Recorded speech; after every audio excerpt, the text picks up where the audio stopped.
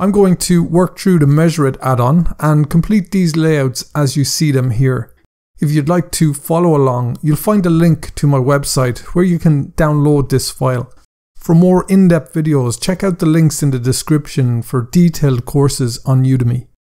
MeasureIt is a measurement display add-on for Blender that lets you add dimensions to your models. The tool displays accurate measurements for your design projects in the viewport. These measurements can be rendered using the scene camera and combined with the rendered model. We can begin by enabling the add-on first. Press F4 and come to Preferences. Open up the Add-ons tab. The MeasureIt add-on is listed close to the top, but just start typing MeasureIt and it will appear. Left click and add a check mark in the box and enable the add-on. Expand the drop-down menu. The location of MeasureIt will be on the sidebar and in the View tab. Click Documentation for detailed information on the add-on. Clicking this will open a web browser into Blender Docs. With this enabled, X down Preferences. From the 3D view, press N to open the sidebar. Open the View menu for the MeasureIt add-on. Minimize these tabs and make some room. Here we have the MeasureIt tools. Expand the add-on to reveal the settings. By default, MeasureIt begins with any dimensions in the file hidden. Click the Show button and make them visible. This first setting is Segment. This will be the distance between 2 points. To add a dimension to an object, you need to be in Edit mode. Let's select this outline here and press the Tab key to enter Edit mode. Change the Snap Type to Vertex up top here. Select an end vertex, press and hold Shift and select one on the opposite end. To get the distance between these two vertices, click Segment.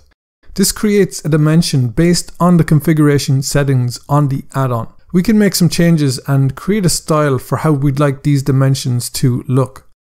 First, click in the color and change this to a dark color. This separation setting determines the distance the dimension will be offset from the vertices. Increase this to 0.3.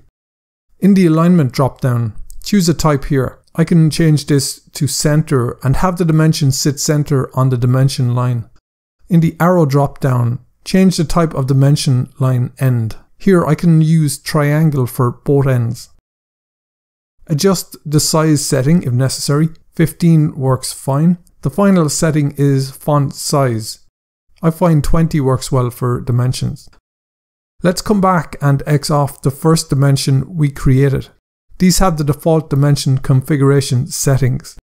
With the two vertices selected, click Segment and add a new dimension based on these new settings. In the new dimension, click into the name field and give this a descriptive name. I usually input the actual dimension value. 18924 will do here. Click the gear icon to reveal the dimension style settings. These include the configuration settings. I usually uncheck automatic and this reveals the X, Y and Z fields. Because this dimension is on the Y axis, you can click into the X and zero it out. Tab into the Y and input 1. That way, when adjusting the distance setting, we can move the dimension and keep it center on the Y axis. Increase the Y value and offset this dimension from the dimension line. We can minimize these settings here. On the add-on, you can also change how the units are displayed. Click the drop down and choose one from here. I can select millimeter. Also adjust the precision to suit. In this case, 0 works fine. The next tool on the add-on are X, Y, Z.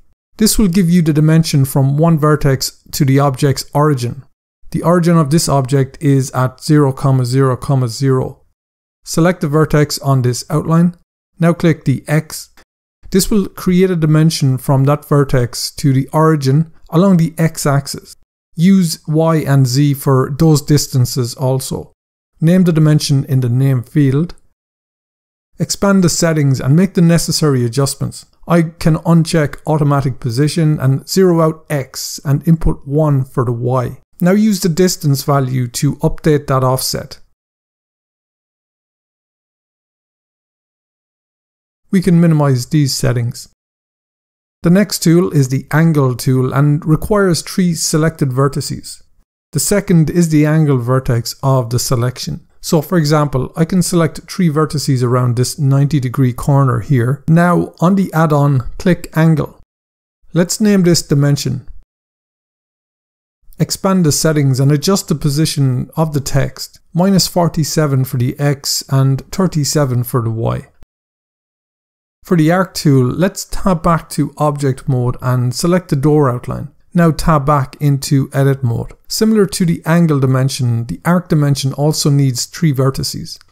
We can select a start, a center, and an endpoint. Now click arc. The settings for this dimension are similar to the previous ones, with some additional options to display the radius, length, and angle. Click into the text field here and I can type radius equals and press enter. This will get updated on the dimension. Offset this on the y-axis now and it moves up. We can minimize the settings now. The next tool on the add-on is the label. Select one vertex to be able to add in a label. Click label to add one into the scene. In the name field, I can input doorway and press enter. This is the text now displayed on screen. Expand the settings to make adjustments. First, I can uncheck automatic position. I usually input 1 for the X, Y, and Z values. This allows you to position the label more easily with the distance value and XY positions. The rest of the settings are what we have seen before. We can minimize this now. The next tool is the annotation tool. Tab back to object mode for this tool to become available. Let's first press Shift+S and place the cursor back to world origin. Click the annotation button and this will get added at the position of the 3D cursor. This is just an origin point, but in the outliner it is listed here. Press F2 and rename it. I can call this kitchen and press enter. If you press G in the scene, you can move it, but best leave it where you added and use the settings to position. I can right click to cancel move. On the add-on, I can click into the text field and input kitchen and press enter. Now expand the settings. Here you have the basic settings to position on the X and Y axis. Change the font size or change the alignment setting. I can minimize this now. The link option tool lets you get the distance between 2 different objects. Let's select the distance between the handrail and the end of the stairs. We could just get the length of the handrail, but let's use the link tool as an example. First, select the handrail and tab into edit mode. Select this end vertex here. Tab back to object mode now. Select the first step and tab in here. Select the vertex on the opposite side. Now we can tab back to object mode. The link tool will calculate the distance between the 2 selected vertices in each object. We need both objects selected, so press and hold Shift and select this handrail. On the add-on, click link. Now we can come down to the properties. I can name this 4500 and press enter. Now expand the settings. Increase the value to 10 on the y-axis. That's it for the settings, so minimize these options now. The next tool is origin. Similar to the object origin we previously saw, you can add this in object mode. If you select a vertex in edit mode, you can get the distance from that vertex to that origin. Next is the area measurement. To create an area, you need to have a face selected. Select the wall outline and tab into edit mode. First, select 4 vertices of a room within the layout. Press the F key to create a face. Now on the add-on, click area. I can name this floor area in the name field. Here you have 2 color choices. The first will change the color of the text, update the color there if you like. The second will change the color of the fill. We can change that there also. To display an area in meters, change the units to meters from the units drop down here. You can also increase the precision to 2 places. Enable text here. This will display the text within the text field. This updates to all the dimensions, but each can be switched on or off from within the respective settings. So for example, with both distances and text enabled, I can expand the 18924 and now switch off text from here. Alternatively, change the text that gets displayed and leave text enabled. Lots of options to customize the dimensions the way you need them. Next, you have the Mesh Debug, where you can get information for the selected objects such as the number of vertices, edges and faces, the location and normal information. I can minimize this. Let's look at adding a camera and rendering the layout and dimensions.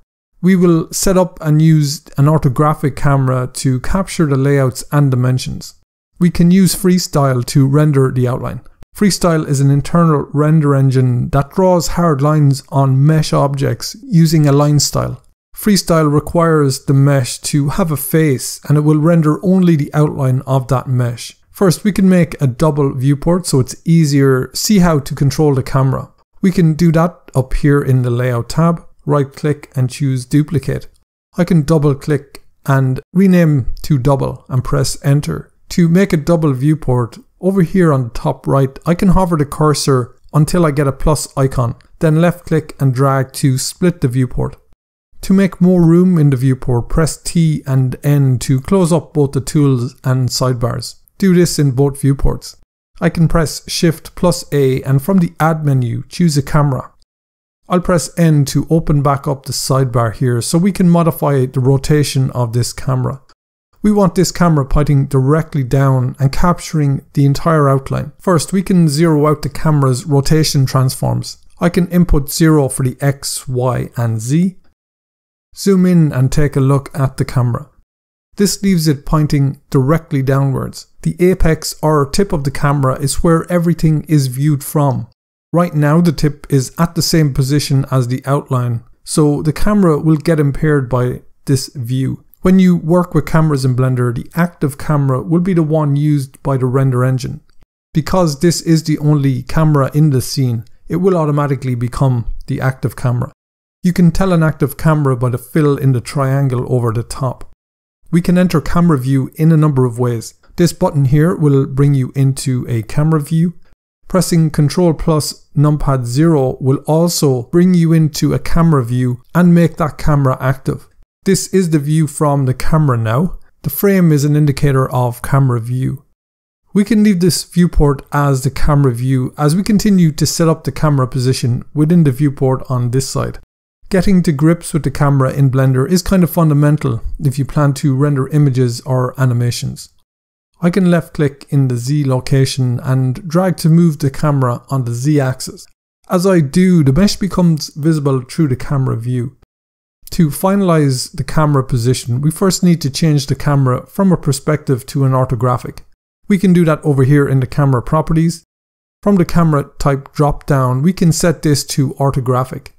We can now bring the plane into view by increasing the orthographic scale. 34 works well for this layout. I can move this camera up, so enter 8 meters in the Z axis and move it right up. Let's render this view from the camera. First we can come over to the Renders Property tab. The default render engine is the real-time render engine Eevee, as it is the one selected from the drop down here. To render the camera view, we can come up to the render menu up top here. From here we can choose Render Image. A separate image editor opens and renders the image. Right now the image shows a dark representation of the plane and the surrounding environment. I'll first X this image editor down. Let's come back to the Render Properties tab. We can scroll down to the bottom, put a check mark in here to enable Freestyle. I can also click the drop down. Here there are additional settings to change the line thickness, mode and line thickness. We can leave the defaults as they are. Let's come to the Layer Properties tab, where there are more Freestyle settings available once Freestyle is enabled. Here we have the Freestyle line set, and these settings are what the Freestyle render will be based on. Below this are the Freestyle line style settings. Here you can modify the line style from the stroke to color thickness to texture. In thickness, I can reduce the line thickness to 2. This will narrow the line rendered, and this can be adjusted later if you need to increase or decrease that line width. We don't need to change any other settings at the moment. Just be aware you do have full control over how the Freestyle line render will display from these settings here. The next thing we need is to make sure there's a material on this object. Let's come to the Material tab. Here we have a material I've added earlier on this object called outline. Next we can come to the World tab. In the World tab we can click in the background color and increase this to fully white. This will brighten the scene and also match the outline material color. The scene color has a major influence over objects during render. Let's press F12 and give this a quick render. The freestyle render is adding the black outline to the plane. This will be the result we expect using freestyle. Only the outline of the mesh will render using the default settings. You can specify edges to be included in the freestyle render if needed. One thing you'll notice is the dimensions were not included in the render. The MeasureIt dimensions are rendered separately, then must be combined in the compositor. Let's look at that process now. Let's X this down and come over to the View tab. Expand the Render tab. In the drop down we have two options, frame or animation. We want to render just the frame. Let's click Render. That only takes a moment to render as MeasureIt only renders the dimensions with a transparent background. Let's switch into the Compositing tab up top here. The first thing we need to do is put a check mark in Use Nodes. That way we can combine both the Blender render and the MeasureIt render together. This is the default node network. It contains a view layer. The view layer is what is being rendered from the scene camera. Then the composite node. This creates the final output. We need to add the MeasureIt render and combine here to be composited in the final render. We can do that by first clicking in the editor type and switching this to be an image editor. Then over in the image drop down, choose the MeasureIt render. I can zoom out a little. It's hard to see as we only have a few dimensions added over the transparent background. I can left click and drag this image into the node editor. That creates an image node. Drag the composite node over here, press Shift plus A, and from the color menu we can add an alpha over node and drop that there. Drag the output from the render layer and plug this into the top image slot here. Now drag the output from the MeasureIt node and plug that into the bottom image input node here. Take the result of the combined network and plug this into the composite node. We can add in a viewer node and view this here. Press Shift plus A and from the output menu, add a viewer node. Place that there. Take the result and plug this into the viewer input. Press V to zoom out and Alt plus V to zoom back in. What we see here will be the final result when we render. So if we come to the render menu, we can click Render Image, give that a moment. Now both the Blender Eevee render and the MeasureIt have been combined. If you want to save this render, come to Image and from here you can save it to a location. That's the process of using the MeasureIt add-on to add dimensions to the layouts and combine for a final render. For more in-depth videos, check out the links in the description for detailed courses.